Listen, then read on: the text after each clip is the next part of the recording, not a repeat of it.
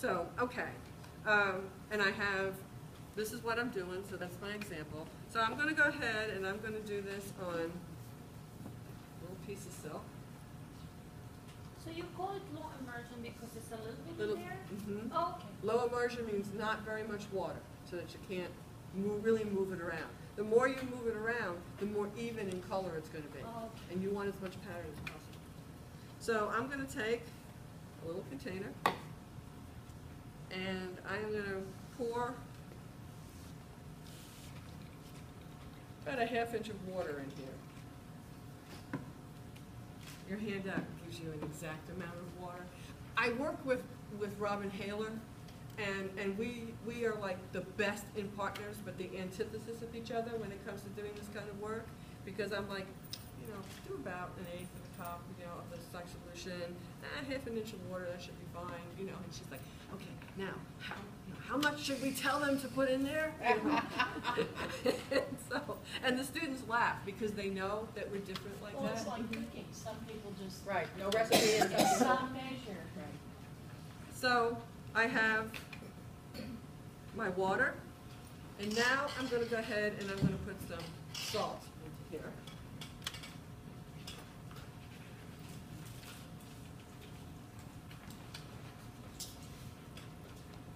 I'm going to put about a ½ tablespoon of salt into this. Oh, into the water. Sorry, doesn't matter. It's all going to go in the same place, but into the water. So we will mix that. Just regular food salt? Yeah, but not with the iodine in it. Take that. Make sure that it's uniodined. Oh, yeah.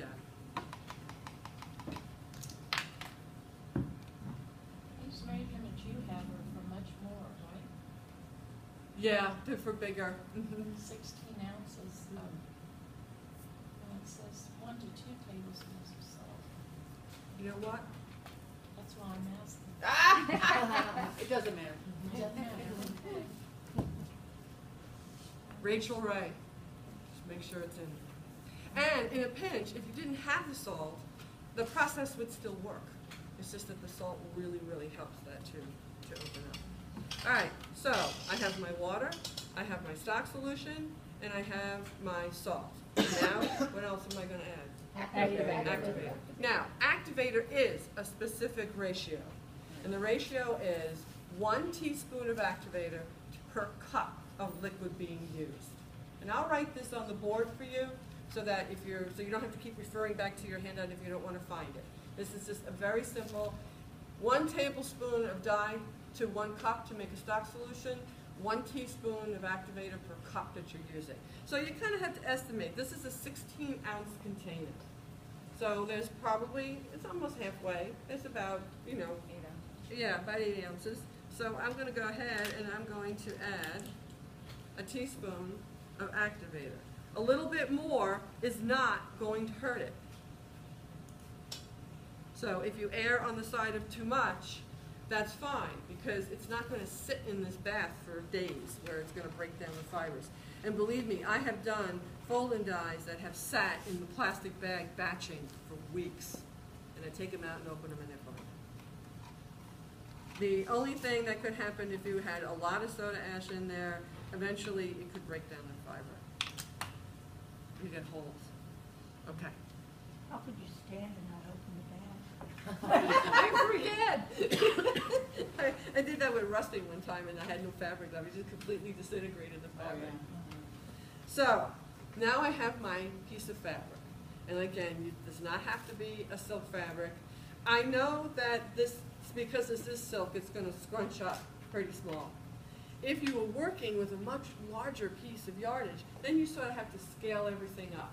Get a bigger container, maybe a little bit more water, still that ½ an inch, but you want to make sure that it's not so tight that it's not going to soak up everything. So you can show me what it is that you're thinking of doing. Work small to begin with so that you get the idea of what this is, and then you can expand on something bigger later on. So, but what can you do with this fabric? There's lots of things that you can do with this fabric. Oh, I have things up. You can rubber band it first if you want to, or you can fold it if you want to, and put clips in if you want to do that. You can just very simply put a few knots in it. And that's going to give you a pattern on the surface. So you can manipulate this fabric a little bit before you put it into the pot. Okay? Take it over nuts.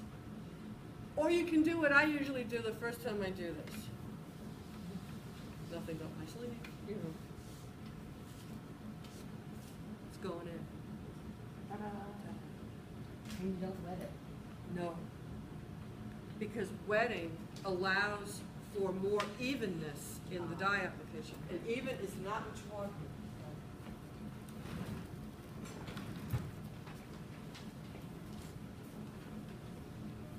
About to say, wear your gloves, girl. Yeah, I know. We have a lot of ice cream sticks on there. Chopsticks, yeah, chopsticks.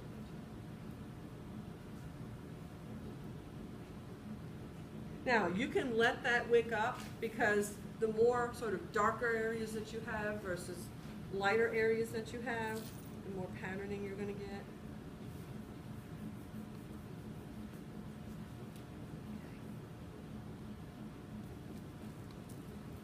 Now it has to batch. You can put a lid on it if you want to.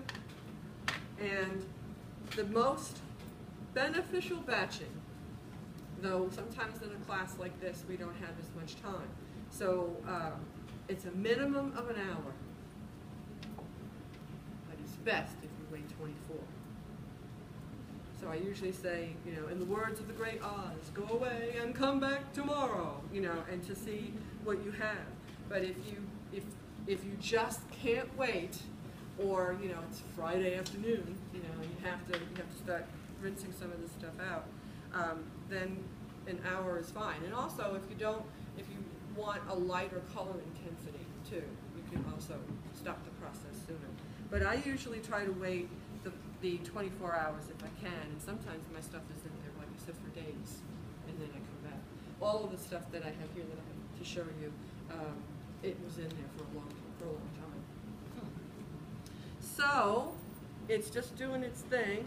I'm watching because sometimes you have to watch the thread that they hem this with, and it doesn't pick up the color so easy. So that will become like that?